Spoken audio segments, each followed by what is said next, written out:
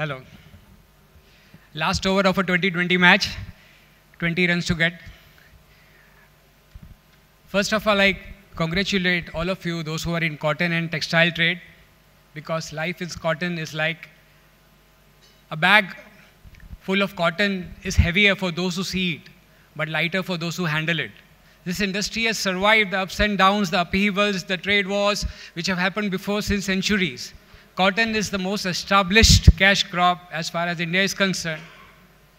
It has a documented history of 7,000 years. I'm the only farmer in this panel. So as a farmer, I would strongly say that it affects my life immensely. Because being a cash crop, for me, it is also a social crop.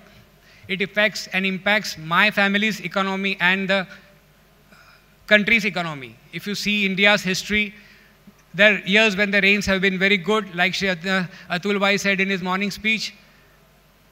The production has been good, the mood has been upbeat, and the economy has grown. Because India has 60% people still staying in villages. And world over, if you see, cotton farmers are being subsidized, not because the governments have more money, but because they know the employment that it generates. Just imagine if there was no cotton in the world, or if we were not to grow more cotton from now onwards, how would we generate that much employment?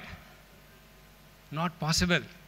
On one side, we say the production of cotton has gone down, Shri Atul Bhai highlighted in the morning, and everybody in this panel agrees. In the last 6 years, if you see, the production has not gone up, it has gone down. The yield is a 9-year, 10-year low in India, but the consumption has increased by 10 million bales. So if we have to keep pace with that, and what is the way out? The way out is two ways. One is increase the demand, focus on the demand. Dr. Sheshadri said functionality, I agree, but not at the cost of demand, not at the cost of yield, not at the cost of quality. Functionality comes, but yield has to improve. The quality has to improve. If I give one example of the yield, Maharashtra has 40 lakh hectares under cotton, China has 37. The yield of Maharashtra is meager 375, the yield of China is 600 kgs per hectare. Just imagine if Maharashtra grows cotton at the yield rate of China, Maharashtra can grow as much cotton as India, and India would still remain the topmost cotton producer in the world. That is the importance of yield. Look at quality.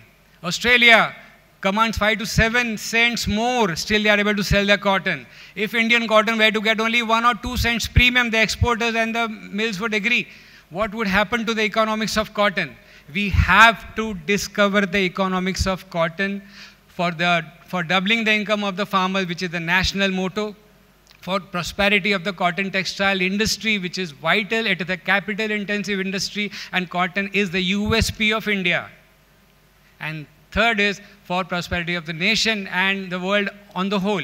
So I strongly promote, friends, use cotton. I am not averse to polyester. We have to experiment with blends, and especially in technical textile, which is a growing industry. I appreciate Rewariji's view and all the views of the revered panelists. But look at the farmer angle. 5 crore farmers grow cotton in India. So you can impact the lives of all those 5 crore farmers if you continue to use cotton. So my friends, Manish, with this I end my thing. And with last few words for the cotton textile industry. सीढ़ियों की ज़रूरत उन्हें है जिन्हें है छत पे जाना. सीढ़ियों की ज़रूरत उन्हें है जिन्हें है छत पे जाना. जिनका निशा हो आसमां, उन्हें अपना रास्ता खुद है बनाना. Thank you. Thank you, Manish. Thank you very much.